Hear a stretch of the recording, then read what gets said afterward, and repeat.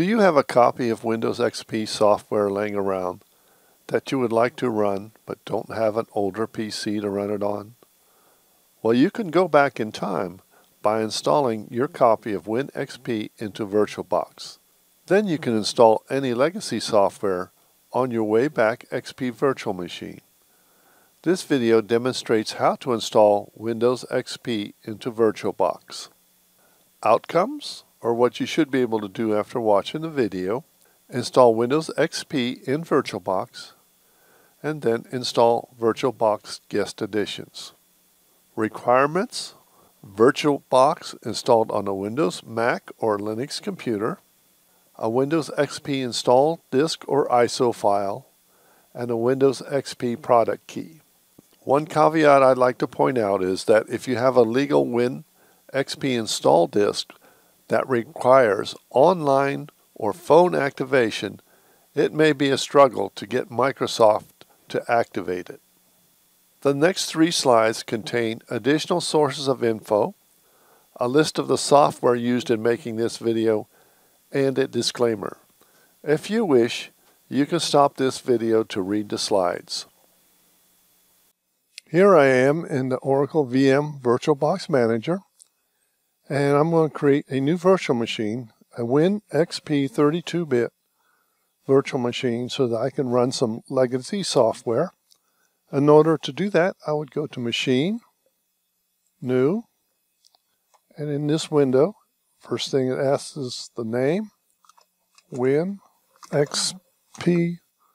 32 Base. I call it Base because I'm going to take some snapshots of it, maybe, and store it in a folder, WinXP folder here, and WinXP 32 Base, this folder right here. Click on it and select folder.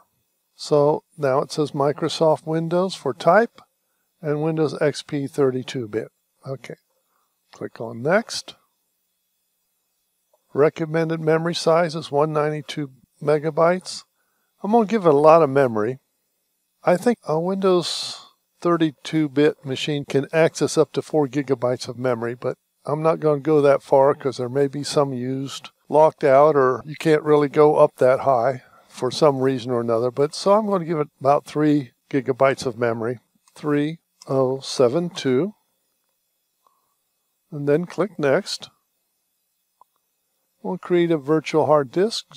I'm going to click Create. Just take the default there. Now I'm going to have it dynamically allocated, and that's because it only takes up as much storage on the host machine hard disk as there is on the virtual machine storage. Click Next, and I'm going to choose about 40 gigabytes. It's not going to take out 40 gigabytes on the host machine unless I really fill it up. But that way, if I want to play around with some legacy software and a little bit extra storage there, so I don't have to play around with VirtualBox and get that expanded, because that is a little bit tricky to do. Click Create. So here I am in this machine. Got it started. So let's go up to General. We've got this information. I'm going to click over here in Advanced. Now one thing I'm going to do is allow bidirectional on the shared clipboard and bidirectional on the drag and drop. Now one thing I will point out is these are a little bit of a security risk, but I'm not going to let this WinXP machine run wild, and I really don't want it facing the internet, just running the legacy software, and maybe go to a website I've already made sure is okay. But this will make it easier if I want to copy something from the host to the virtual or from the virtual to the host. Click OK. Go to System, Base Memory 3072, Processor. I want to make sure I'm at 1 CPU. I don't think that 32-bit Windows machine is going to run more than 1 CPU. I could be wrong on that, but it's been a long time, over 20 years since I played around with XP. Click OK. Display. I like to take it all the way up to the highest value it will go. That should be okay. And then VBox VGA, the default setting is good for XP. Click OK. Storage. Now here we've got the storage, the hard disk or the disk. Now I'm going to have to fill this up right here. And in my case, I've got a CD, an old Windows XP CD that I'm going to load into this virtual machine. And so I'm going to click right here. You could have an ISO file, and I've chosen host drive E because I have a CD-ROM drive on this computer, and that's where the Windows XP install disk is. So that'll be okay. Network should be default. NAT, enable network adapter, and click OK. So that's pretty much it for setting up the Windows XP. Next step is to install Windows XP into this virtual machine. In this section, I'm going to install Windows XP from the host CD-ROM drive. Now, if you recall, it will take a long time to install, but I'll only show the screens where you have to go make a decision. I'll skip over some of the screens so you won't be watching a 2-hour video here, or actually about a 45 or an hour video. So I'm going to go up to WinXP 32 base, right click, start, normal start, and here it comes. It's going to bounce around a bit. See if I can make it a little bit bigger. Right here it says Windows Setup. And the CD-ROM is running on the host machine.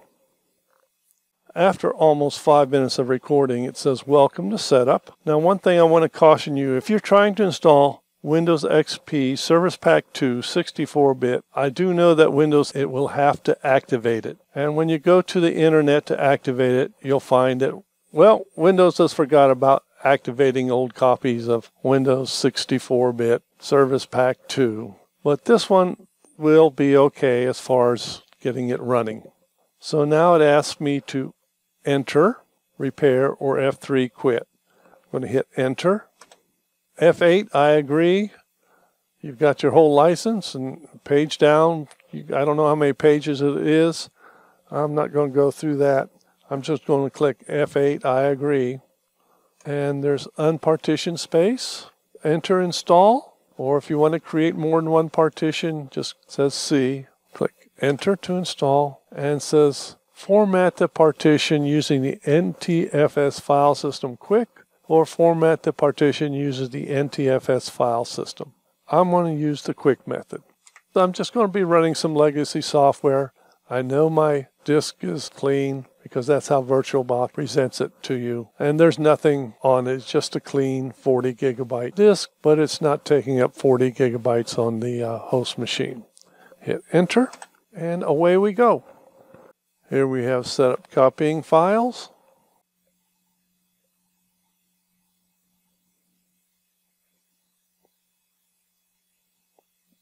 Here we have the computer rebooting.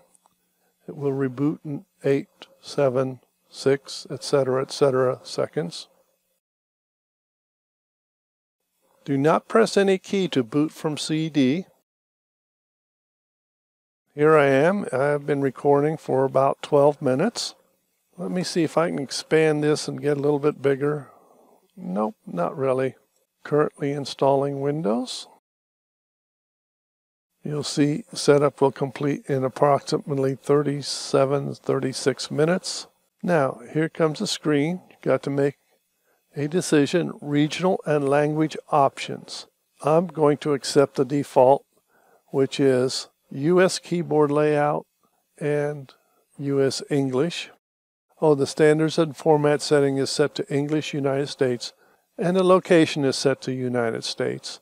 If you're someplace else, you can customize it and see what the heck all the choices are. I'm not going to go into that. Since I'm not going to do any changes, I simply click on Next. Ask you to type your full name and a company or organization. I want to type a name. And I know that if you leave the company or organization blank, it will accept that. I remember that from when I was running a lot of Windows machines for my students. Click Next. Product key. Here I am not going to demonstrate typing in the product key. Hopefully you've still got a product key laying around. I do, so I'm going to use that. But this section of the video is going to be skipped over, and you'll see the next screen afterwards. Hopefully your product key has been entered correctly. Otherwise you'll see a screen saying, whoops, wrong product key. And let me give the computer a name. WinXP 32 base. Everything will be in capital letters here automatically. And I'm going to give it an administrator password. Interestingly enough, WinXP did not ask for a username and password to log on as a standard setting. That was not the default setting on XP, but administrator password, go ahead and make sure that you have one. Just in case, click Next. Date and time, or in my case it's January 5th, 23. Whoa, that's a long time since XP came out. And I'm in the Eastern time zone of the United States, US and Canada. Automatically adjust clock for daylight savings changes. I'm going to leave it to that and go on to next. There, I think some laws have changed or rules have changed for daylight savings. I'm going to leave it on typical settings. You can play around with this if you want, but this is a basic install. Click Next. I'm going to just accept the default. Just leave it called Work Group. Computer is not on a network, or basically that means that you're not in a domain. And click Next. It has now been 18 minutes since I started recording, so we're going to go on for a while and then come back.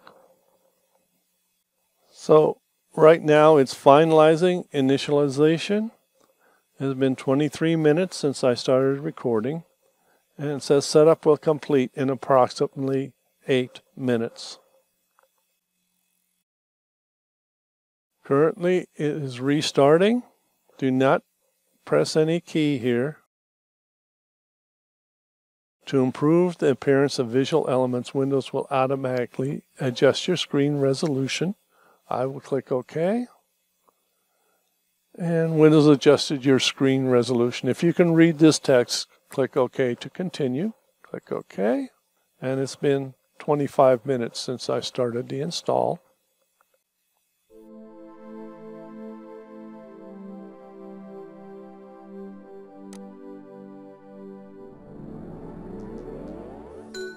And now it asks you to go through a series of screens. To continue, click Next. It says, thank you for purchasing XP. And I'm just going to click Next.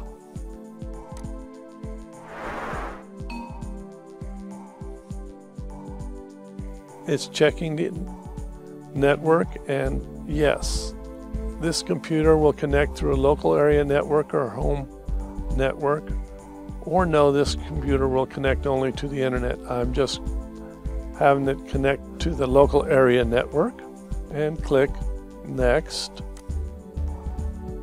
Are you ready to register online with Microsoft? Well, I think this is kind of a joke, because I don't think you can register XP anymore. And so I'll go click No, not at this time. Next. And I won't put in my name here again, Mike. Spell it correctly. You can do whatever you want here, but you can add people later on. Click Next. Congratulations, you're ready to go. So I'm going to click Finish. You can go over all the screens a little bit slower. Okay, here we have Windows XP, and it's installed.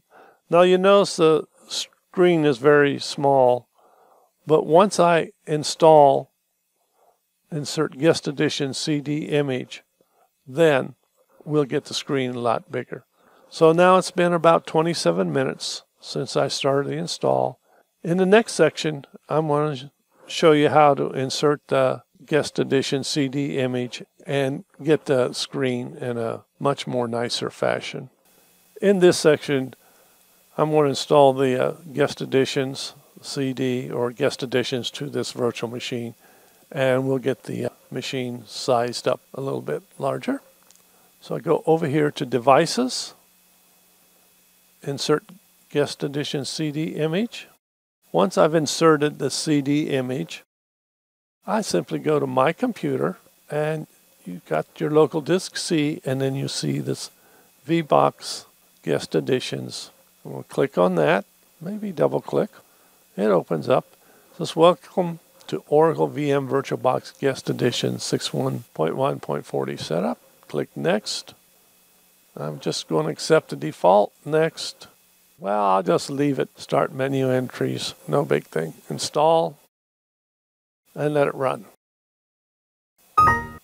Software you're installing has not passed Windows logo testing. I don't think so. It's going to go through this a couple of times. I'm just going to hit Continue anyway. Again, Continue anyway. Again, has not passed Windows logo testing. Continue anyway. And finish. Now once it's finished, it's going to restart Windows XP. When it comes back up, we'll enlarge the screen. Here it's come back up. I've expanded a little ways. I don't know, I think this just gets a little tricky at times. It'll only go a little bit at a time. I could go to display settings on the machine. I can go up here to View, Virtual Screen 1, and set it to 124 by 768. But I play with it a little bit at a time. There we go. And a little bit down here. And a little bit more up here.